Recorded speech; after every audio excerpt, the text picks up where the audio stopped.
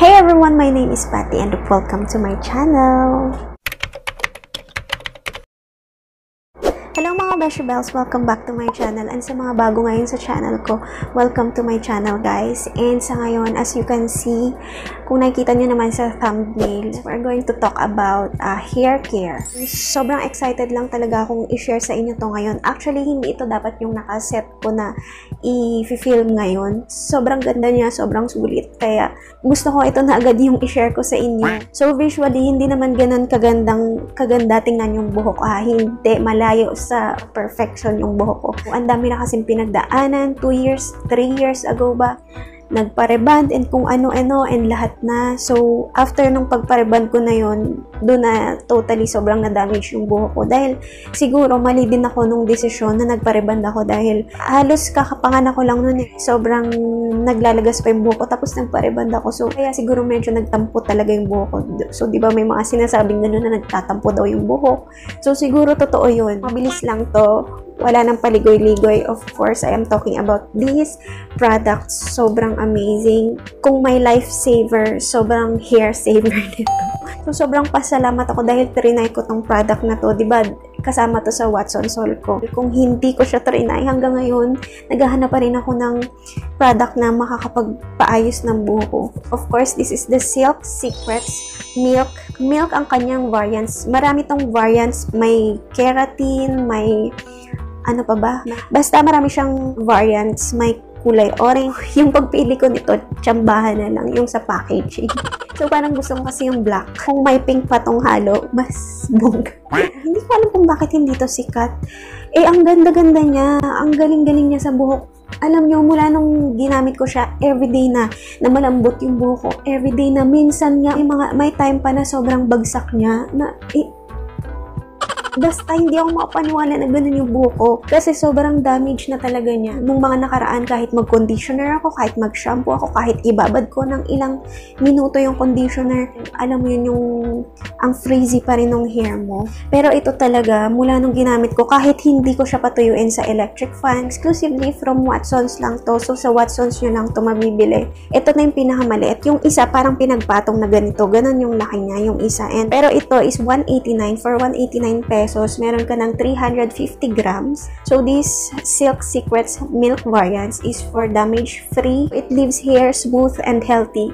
Very true. So, hot oil treatment siya and mas bongga siya kung gagamitin mo siyang conditioner for everyday use. So, nung umpisa, nung unang gamit ko sa kanya, as in, binabanlawan mo pa lang. Diba, after mo mag-shampoo, so, gagawin mo na siyang conditioner, gaganon ka, and then ibababad mo siya ng 1 minute lang. So, magtututbrush mo na ako and magkukusko. So, tumatagal din siya ng hindi na 1 minute yung pagkababad ko dahil natatagalan ko na siya ng pagbabad. Eh, mga beshybells, binabanlawan ko pa lang. Oh my gosh, sobrang lambot na. As in, mafe-feel mo na talaga na ang lambot ng hair mo.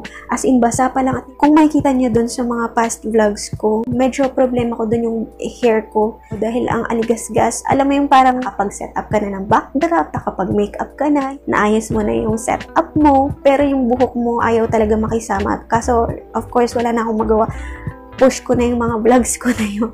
Thankfully talaga, nahanap ko siya dahil sobrang binago niya yung everyday na condition ng buhok ko. Kung makikita niyo, oh, eto, sobrang lambot na niya, sobrang dulas at beshybells. Isa pa sa maganda dito is yung scent niya. Ang bango-bango niya, mga beshybells. Yung amoy niya, tumatagal hanggang kinabukasan. Lalo na kung wala ka namang masyadong activity, lalo na sa buhok ko. Kasi di ba ang ideal na paghuhugas talaga ng buhok is every other day. Ako, hindi pwede sa akin yun dahil di ba ang skin type ko is super oily. Hindi pwede sa akin yung every other day dahil sa sobrang oily ng aking skin, pati yung scalp ko is sobrang oily. Kapag hindi ko siya naliguan, naligtaan ko siya ng isang araw, sobrang makatina yung buhok ko. Kung mula nung ginamit ko to, ang bango na lagi ng suklay ko, ganun siya kabango. So, kung paano ko siya gamitin, so first week, yes, sunod-sunod, everyday, ginagamit ko talaga siya. At itong mga sumunod na weeks na is every other day na. So, dahil masasayang naman tong ibang binili ko, diba? Ito din yung kasama dun sa Watson's Haul ko. Pang salitan ko sa kanya is this Silk Secrets na keratin conditioner naman. So, dahil keratin nga yung kinuha kong conditioner. So, uubusin ko lang to. Okay din siya, mabango din siya, maganda din siya. Pero, ito talaga ang ito talaga ang wala na akong masabit.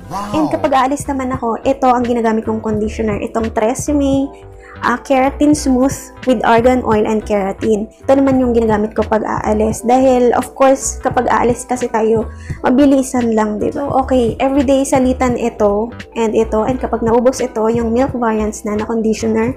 And kapag aalis naman is this TRESemme dahil bongga rin siya. As in, bongga rin siya. Pero ito talaga ang pinaka-winner sa akin.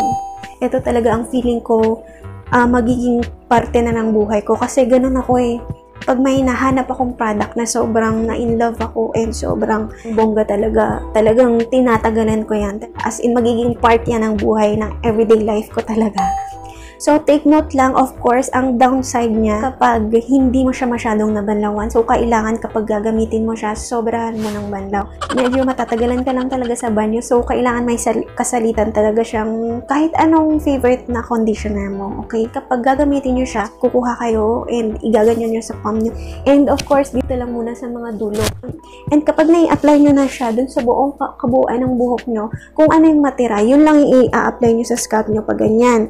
Pag ganyan. Tas yun lang i-massage nyo. Dahil kapag nasobrahan siya dun sa scalp, medyo magda-dandruff talaga kayo, guys. Huwag nyong dadamihan dito sa scalp dahil mahirap siyang banlawan. Anyway, kung may mga alam kayo na magaganda ring products na pwede sa buhok or kahit anong ma-recommend mo, paki-comment na yan para lahat tayo makapag-share ng mga beauty tips nila. So, kung ano yung beauty tips mo, paki-share naman yan sa akin.